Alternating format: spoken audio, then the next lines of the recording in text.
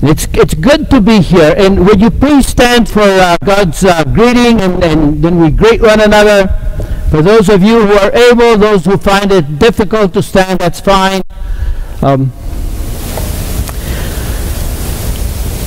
The psalmist says, I was glad when they said unto me, let us go to the house of the Lord. We're standing here in God's house to worship Him. May the grace of the Lord Jesus Christ, the love of God the Father, and the fellowship of His Spirit be with each one of you as we worship together. And please follow in the bulletin that we greet one another. Christ be with you. We have our call to worship here. God makes the sun rise and set. God makes summer and winter come and go. God helps plants grow and flowers bloom. God gives us food to eat, places to live, and people to love us. God is always with us. God keeps His promises to us. He is faithful from generation to generation.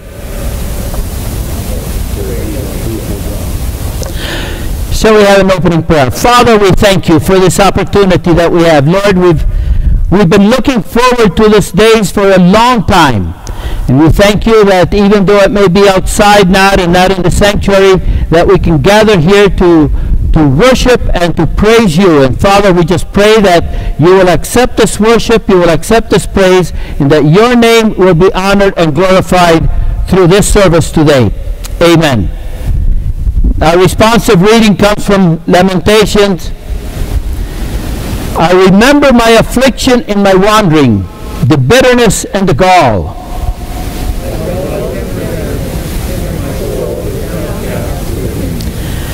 Yes, this I call to mind, and therefore I have hope.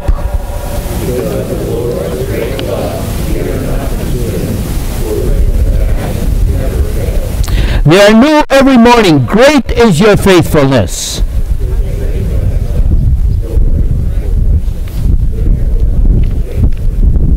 The Lord is good to those whose hope is in Him, to the one who seeks Him.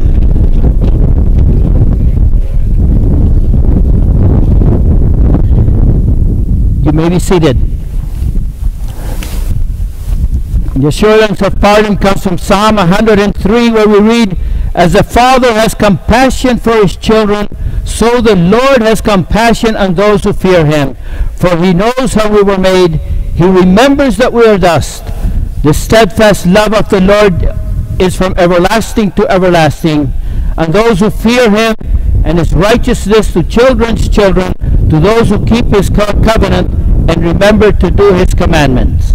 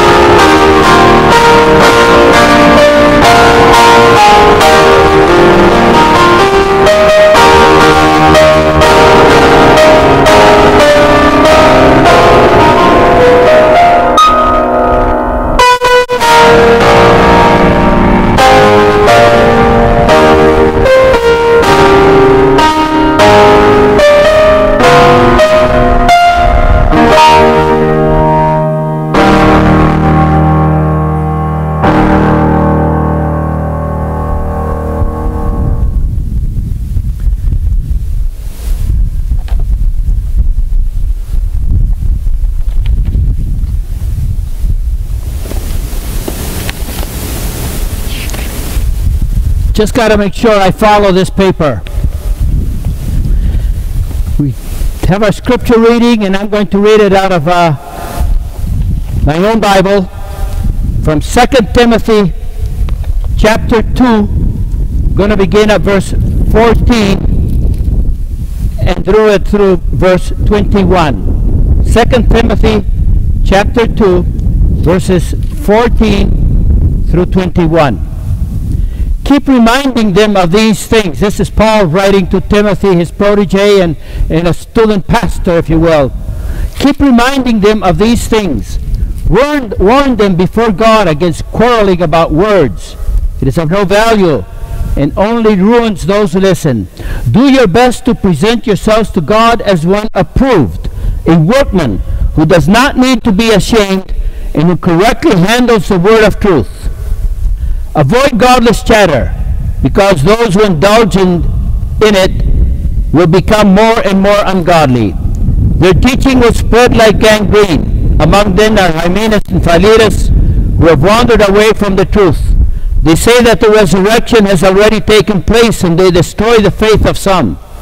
Nevertheless, God's solid foundation stands firm, sealed with this inscription: the Lord knows those who are his, and everyone who confesses the name of the Lord turns away from wickedness. In a large house there are articles not only of gold and silver, but also of wood and clay. Some are for noble purpose, and some for ignoble. If a man cleanses himself from the latter, he will be an instrument for noble purposes, made holy, useful to the master, and prepared to do good works.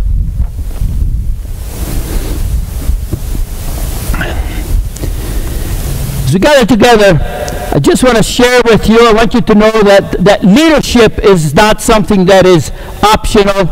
Leadership is very essential. It's an ingredient that's essential for the success of any institution. But I feel that leadership has very fast become an endangered species. I believe that part of the crisis that we have in our country today, in America, and in American churches today, it's a crisis of leadership.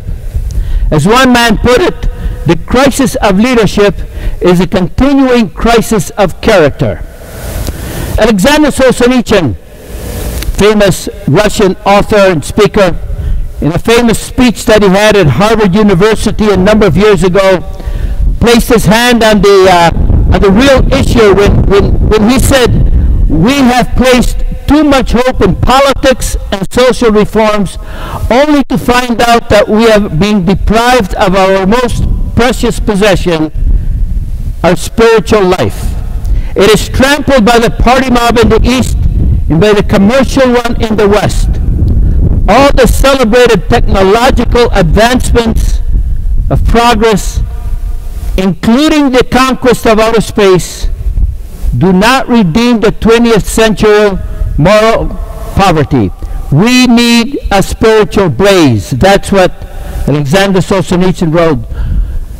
An old friend of mine, Dr. Joel Naderhood, who had been the speaker for the Back to God Hour ministries for many, many years, became a very good friend, and I became actually a member of the board of trustees of the Back to God Hour for a while.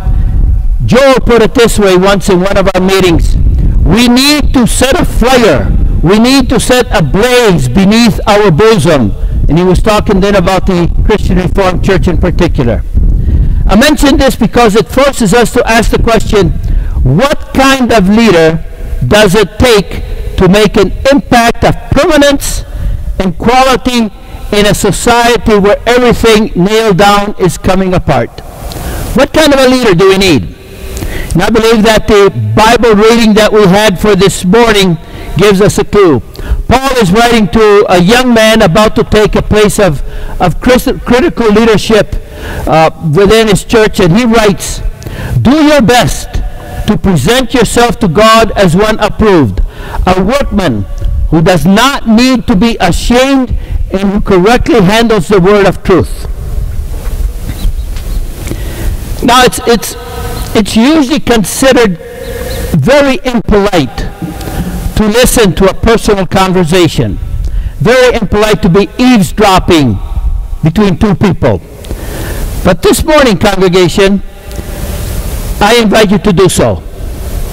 I want to include all of you in this conversation. And even though my thoughts are addressed to Randall in a very special way, I want you to listen to this and to apply it even to your own hearts, to your own minds, to your own lives. Now, each has its privilege. I don't know how old Pastor Randy is, but I think I might have a son or a daughter about your age, so I'm old enough to be your father. And that, of course, has a few privileges with it.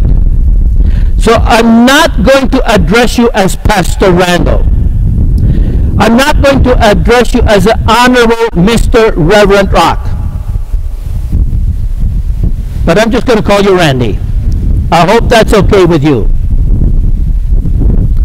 Randy, this morning, in a way, through God's Word, God is saying to you, do your best. Make it your aim. I think it was Aristotle that said it many, many years ago. Like archers, we shall stand a far greater chance of hitting the target if we see it. So I'm going to delineate the target for you. In fact, I'm going to do one more than that. I'm going to give you an exam. It's really a perpetual exam. One I tried to give myself every time I accepted a call to another congregation during my years of pastorate. One that I tried to take every time that I accepted a position as interim pastor after my retirement. It's an exam really that we should all take at one time or another. Actually, it's a good thing if we would take it every day. That's why I invite all of you to listen in to this conversation as well. There are 3 questions in this exam. Questions that everyone should ask probably every day, every evening. Questions that will help us to evaluate the spiritual quality of our life, and for those of us who are in leadership, of our leadership. Question number 1. Is the Lord well pleased? Is the Lord well pleased? Paul writes, do your best to present yourself to God as one approved. For you see, it's possible for one to be a great success with men and yet be a total failure with God. It's possible to be so enamored by what others say that we forget what God has said. On 3 separate occasions, the windows of heaven, and so to speak, were opened up, and we hear these remarkable words of God the Father speaking to his Son Jesus, and he says, this is my beloved Son in whom I am well pleased. I ask myself, why is it true? Why did God say this? The book of Hebrews gives us an answer in the forms of Jesus Christ. Because it seems like before Jesus left the comforts of heaven, before Christmas, before coming to this planet, Jesus paused on the threshold of heaven, and in Hebrews 10:7 we have recorded these words of his, here I am, I have come to do your will, O God. So God found pleasure in Jesus Christ because he did the will of God the Father. Randy, God is calling you not to be flattered, but to be faithful. Not to be a chameleon, but to be a catalyst. Not to be a thermometer, but to be a thermostat. Not one who just registers temperature, but one who determines the temperature within a congregation. Remember, praise is good, but it's like perfume. Nice to smell, but you don't want to swallow it. Let's all remember that God gives the final approval, and it was to that group of saints found in Hebrews chapter 11 that the author of Hebrews says, without faith it is impossible to please God. May God make you a man of faith, whose ears are tuned to hear one voice, His voice, the voice of the Heavenly Father saying, ultimately, well done, my good and faithful servant. Then we look at that second question. Is it well done? Is the work well done? See, this calls us for a passion of excellence. Not just the ideal of excellence, but the pursuit of excellence itself. In art circles, there's been a kind of a running controversy as to who was the greatest artist. Was it Michelangelo, the pupil, or was it Bertoldo, the teacher? The great teacher Bertoldo knew that gifted individuals are prone to just ride along with whatever intellect they had, whatever instinct they had. They'd rather ride along instead of developing more. It is said that he repeatedly warned Michelangelo, but to no effect. So one morning he walked into the studio and watched Michelangelo as Michelangelo was fooling around with a little piece of marble statuary. Bertoldo went over and picked up a sledgehammer and smote that little statue into smithereens, into 1,000 pieces. In this stunned silence, he then yelled at Michelangelo, "Talent is cheap, dedication is costly." In a sense, that's what Paul is saying. A workman does not need to be ashamed. You know, I've asked myself hundreds of times, why would we be ashamed? I would encourage each one of us to think about that. I wonder if at times we will be ashamed because we aim too low. We're operating without any real standards. We slip into the lowest denominator possible where all is okay with God. We become nothing more than a part of the manageable mediocrity. And I think at times we're ashamed because it costs too little. We not only operate without standards, we slip into the lowest denominator possible in times of service. We serve without sacrifice. One of my favorite stories out of the Old Testament, out of the life of David really, has to do when the people of Israel had suffered from probably that was worse than the coronavirus. A plague had been sent by God to the people, and to put it literally, the people were dying like flies. And David goes to the high priest at that day and he asks, "What shall I do?" And the high priest responds to him, "Offer up sacrifices to the Lord our God." So David finds himself in the land and the property of a man called Araunah. I'm sure that when Araunah looked out of his house, his heart probably skipped a beat as he sees the king and his entourage approaching. But he goes out to the king and he says, "What can I do for you?" And David responds, "I want to buy a piece of property to offer up sacrifices to the Lord our God." I think you can identify with Araunah, who in effect says to David, "You've got to be kidding, Lord King. You're the king. I'll give you the property. I'll give you the necessary utensils. I'll give you the sacrifice. I'll give you everything you need to make that sacrifice." And here David offers a statement that is a classic amongst human lips. He said, "No, you won't. Neither will I offer unto God, my Lord, of that which costs me nothing."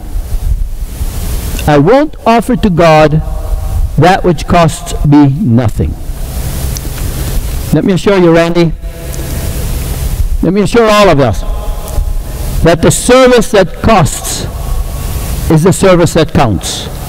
Significant life and leadership is not available at a bargain basement price. It comes at a high-priced item. As one man put it, you cannot build a temple, a marble temple, out of a mixture of mud and manure. Now there's a final question to examine, and that is this. Is the word well used? This involves a passion for truth. A noble novelist, Ayn Rand, said, "Honesty is adherence to truth, and truth is the discoverer of reality." One of the great challenges that confronts us as Christians is to realize that God has spoken. God hasn't stuttered. He has spoken. God has wanted to communicate with us. And He wrote His message in the book that we call the Bible. That message was written not to satisfy our curiosity, but it was written to change our lives. We did not receive the message so that we could be smarter sinners, but so that we could be Christ-like, so that we could follow the examples and the steps of Jesus Christ. I think that's what Paul added. Do your best to correctly handle the word of truth. To do that, you must know the truth. You cannot teach out of a vacuum. You cannot teach out of that which you do not know or possess. And I hope and pray that in years to come, the quality of teaching, the quality of preaching, the quality of witnessing that comes from this church will be a hallmark of leadership to the entire Ames community. But I think that this passage also calls for living the truth. The church congregation has been and can continue to be a pacemaker of the Christian life here within this community. Now, I'm convinced that the three greatest days in a person's life are the day that we're born again, or the day that we're born, and then secondly, the day that we're born again, or that we come to recognize Jesus Christ as our personal Lord and Savior, the one who died for our sins. And then third, the day that we come to grips with why we are born again, why we're born at all, why we're here. Do you ever ask yourself that question? Why are you here? Not just here in worship today, but why are you here? Why are you in Ames? Why did God place you on planet Earth? Why are you in the state of Iowa? I don't think it's luck. I think it's God in His providence has placed each one of us. It's a good thing to ask ourselves every time, who are we and why are we here? So my prayer for you, Randy, my prayer for this congregation, for all of you, is that you'll have a positive answer to these questions. Is the Lord well pleased? Is the work well done? And is the word well used? May He use you, all of you, with distinction, for the bringing up and strengthening of the kingdom of our Lord Jesus Christ. Shall we pray together? Eternal God and Father, we thank You for this brief time that we could spend together just looking at Your word, just wondering what it means to us. You've given us a message here, Lord, a message not only for Randy, but a message for each one of us. We pray that we may take it to heart, that we may live according to Your will and do what You have wanted for us to do. We pray this in Jesus' name. Amen. Who have an elder?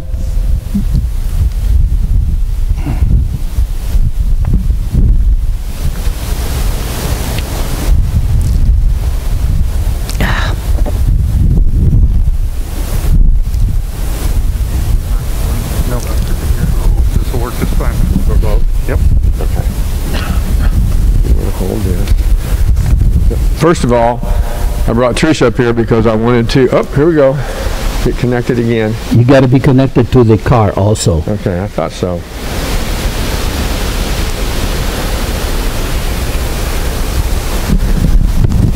I'm not going to put it in your pocket. That's all right, I don't have any money. I wanted to bring Trish up with me, besides holding the microphone in the wind. because we want to thank this great congregation for all the support that I've had for about the last 6 months. I don't think I would have recovered as easily and as completely as I did without the prayers, calls, emails, text from everybody. Everything from one beautiful card from Dave Schreindruber's mother, who lost her husband to cancer, all the way to Janet Baker, who we still get a card every week from, with pictures of flowers and really cute. But I thought this would be a good time to thank everyone for our support. We made it through it. I'm going to have a hip replacement coming up, but that's not a big deal. I've had that before. I bounced back from that pretty fast, but I can't tell you how much I appreciate it, and it just shows you that those prayers do reach God, and He reacts to them. I usually say if two people are together, then God is there too. Well, when this many people were sending messages, I'm sure He said, what in the world is this guy? What about this guy? What's going on? But he certainly helped in every phase of the way. So I thank you from the bottom of my heart. Okay.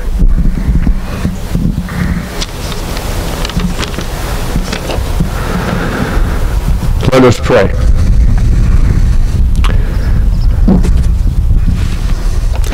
Father, we rejoice in your presence this morning as we look to you for reassurance, strength, and guidance. We rejoice that Pastor Rock, his wife Holly, and daughter Rachel have come to Trinity, and we welcome them with open arms, of course from a safe distance. We also rejoice that Pastor Pott is here today to lead our service, one of my very favorite preachers of all time. We rejoice that we can gather together at church to worship you, even as we must maintain a safe distance from each other.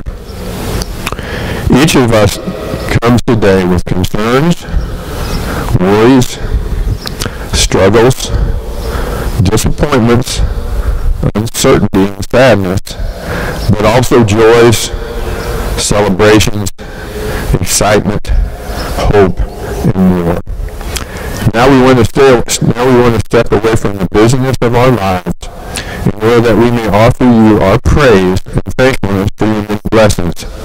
Hear and ponder your word and take sanctuary in your mercy and grace in the fellowship of each other.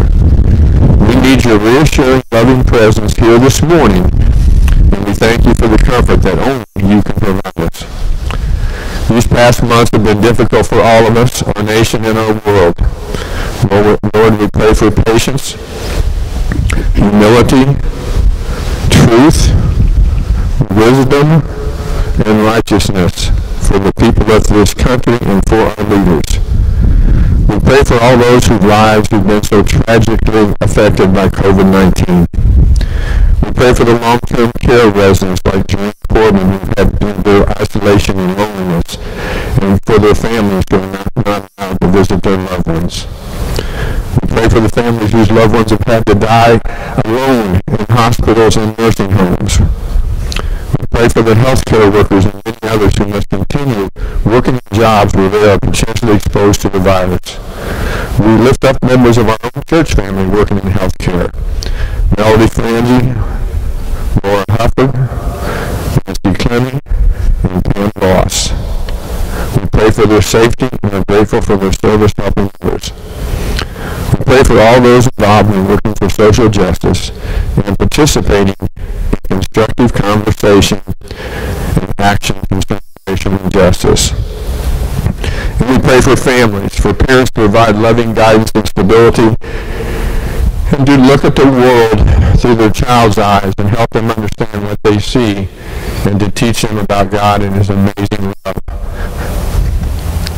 For children to learn how to interact with others in ways that are kind, to stand up for others who are mistreated or shamed, and to treat everyone with respect.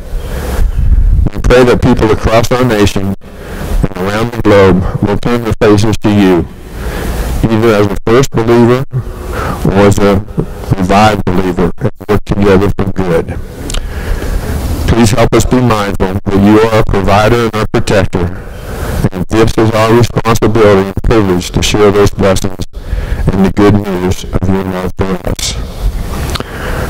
Open our minds and hearts today, apply what we have heard in message, and nurture our souls through teaching your word. In Jesus' name we pray. Amen.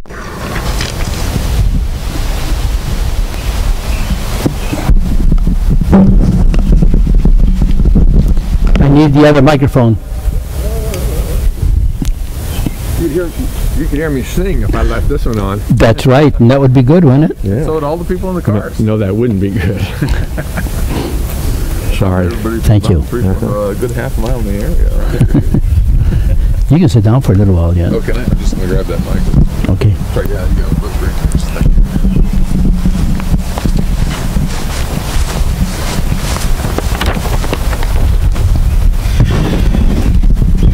Congregation of Jesus Christ. Today we rejoice in God's love for His church, since we have the privilege of installing Reverend Randall Rock to the ministry of the Word and Sacrament in the Trinity Christian Reformed Church of Ames, Iowa. Since he has accepted the call to this congregation, we now proceed with that installation. From the beginning, the New Testament church was called to proclaim the good news of salvation in Jesus Christ to the whole world. Therefore, go and make disciples of all nations, baptizing them in the name of the Father, and of the Son, and of the Holy Spirit, and teaching them to obey everything that I have commanded you. It soon became apparent that this task was extremely vast and complex. Therefore, the church, under the guidance of the Holy Spirit, instituted distinct ministries to ensure that the work would be done well. Those engaged in this ministry were to function with Christ's power and authority, a power and authority that is rooted in obedience to His word and expressed in loving service. These ministries are therefore to be distinguished from the more general ones given by Christ to all of the believers. The office of the minister of the word is one of these distinct ministries. The Bible portrays the minister's duty in various ways. He is a servant both of Christ and of the church. He is a steward in the household of God. He is a teacher to explain the mysteries of the gospel. He is a shepherd who cares for the flock. And he is an ambassador of his king, proclaiming the message of reconciliation. The preaching of the word is one of the minister's chief tasks. Such preaching must faithfully reflect the word of God and relate it to the needs of all his listeners. Paul stressed this when he wrote, "Preach the word. Be prepared in season and out of season. Correct, rebuke, and encourage." And because the sacraments are closely related to the preaching of the word, the minister has the privilege of administering holy baptism and the Lord's Supper. Since the minister has the responsibility to preach the word and to administer the sacraments in public worship, it is his task to conduct the worship service in such a manner that God receives the glory and the congregation is built up and edified. When Jesus said to Peter, "Feed my lambs," he entrusted the office bearers with special care for the young. The minister must instruct the baptized members of the congregation in the ways of salvation, and he must also encourage and assist those who teach with him. As a pastor, the minister visits the members of the congregation. He calls on the sick and on the suffering. He comforts those who mourn. He admonishes those who stray. He counsels those in need of guidance. He holds in trust those matters have confided to him in counsel or confession, and he encourages the weak. He rejoices with those who rejoice and weeps with those who weep. Yet the minister is called not only to serve those who already are members of the Church of Christ, but also to engage and promote the work of evangelism. As a true disciple of Jesus, he should show that the church exists also for the world, and that the missionary of the church forms an essential part of his calling. As a minister of Christ, the minister must help and encourage the people of God as they care for the hungry, the thirsty, the strangers, the naked, the sick, and those in prison. In all his work, the minister proclaims, explains, and applies Holy Scripture in order to gather in and build up the members of the Church of Jesus Christ. For this work, the minister devotes himself to the ministry of prayer, joining all Christians in confession, intercession, thanksgiving, and praise. Brother Randy, I ask you now to stand and in front of all of the congregation here to witness your response in the strength of the Lord, to accept the responsibilities of this office. And I'm going to ask you, I got to be away from that speaker. I'm going to ask you all of the questions first and then ask for your response. First of all, Randy, do you believe that in the call of this congregation, God himself calls you to this holy ministry? Do you believe that the Old and New Testament are the Word of God, the only infallible rule of faith and life? Do you subscribe to the doctrinal standards of this church, rejecting all teachings which contradict it? And fourth, do you promise to be a faithful minister, to conduct yourself in a manner worthy of your calling, and to submit to the government and discipline of the church? Randy, what is your answer? I do. God helping me. God, our Heavenly Father, who has called you to this great and glorious office, enlighten, strengthen, and govern you by his word and spirit, that you may serve faithfully and fruitfully in your ministry to the glory of his name and the coming of the Lord Jesus Christ. Amen. I'm going to stay up here for the flag. Members of the congregation, since we're outside, I'm going to ask you to just remain seated and to respond the same way that Randy did. I do, God helping me. But do you, congregation, do you in the name of the Lord welcome this brother as your minister and pastor? Do you promise to take to heart the word of God as he proclaims it? Do you promise to pray for him and to share with him in the work of his ministry, to encourage him in the exercise of his task, and to respond to his work with obedience, love, and respect? Congregation, what is your answer? Brother Randy and fellow Christians, servants of Christ, we all rejoice with you in this day as you begin to work together as a congregation. May you experience much joy in fulfilling your calling. As you exercise your authority, brother, for the office that's entrusted to you, may you always remain a humble servant. Look faithfully after the entire flock, the old and the young, the faithful and the not so faithful, the healthy and the sick, the strong and the weak. Rejoice with those who rejoice. Suffer with those who suffer. Use all your talents to the utmost of your ability. Do not neglect your gifts. And one day, our chief shepherd will give you the crown of glory, saying, "Well done, my good and faithful servant." And fellow congregation, this is truly the day which the Lord has made. Let's rejoice. Let's be glad in it. Keep your vows. Receive Pastor Randall as a gift of God. Listen to him with all respect due to his office. Encourage him when he needs strength, and pray for him daily. And anyone who receives a prophet because he is a prophet will receive a prophet's reward. And may you, as pastor and as congregation, live as the bride, longing for the coming of the heavenly bridegroom, praying all times, "Come, Lord Jesus, come quickly." Let's now give thanks and ask the Lord to help to do what he has promised to do for us. Will you join me in prayer? Thank you, Lord, on this day for your many blessings. Thank you for the church, elect from every nation, yet one over all the earth. Thank you for giving your church the task of calling others to your saving grace in Jesus Christ and to the fellowship of the community of believers. Today we thank you in particular for giving the church the special office of the minister of the word. We rejoice that we as a congregation have received a new pastor to work among us. We pray that you will bless him as a servant of Christ in the church.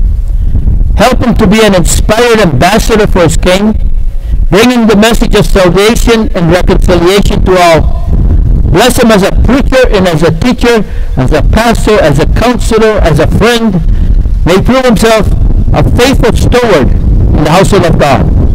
Enable us as a congregation to listen gladly and attentively to him, recognizing in his words the voice of the Good Shepherd. Strengthen us in all the work of the ministry, so that we may be a salt of the earth and the light of the world. And help us as a congregation and pastor to endure the heat of day and the darkness of the night, sustained by your healing and guiding presence. All this we ask with thankful hearts in the name of your dear Son, our Lord Jesus Christ. Amen. And now I invite Randy to have his first official act here by giving the blessing. And whatever else. Well, the first thing I would like to do is simply to thank God for bringing us together and for bringing us through really the last 3 months. It's been a journey for you. It's been a journey for me. And just to welcome, as I just wrote earlier this week, just thank you for welcoming Holly and I so well. And we're really looking forward to this ministry here. It is so good to actually be here and to be able to actually get going and working together. Thank you so much for coming out today, too.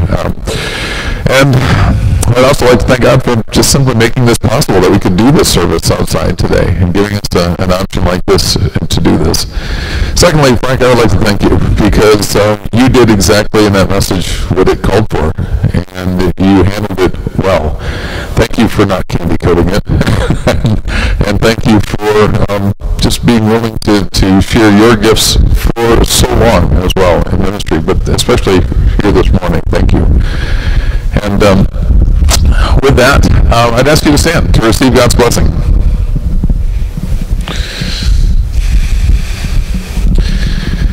As we leave here today, as you go out into wherever God has called you and however many people He has put you in contact with in whatever ways are possible these days, know that you do not go into those arenas alone, but may the Lord bless you and keep you.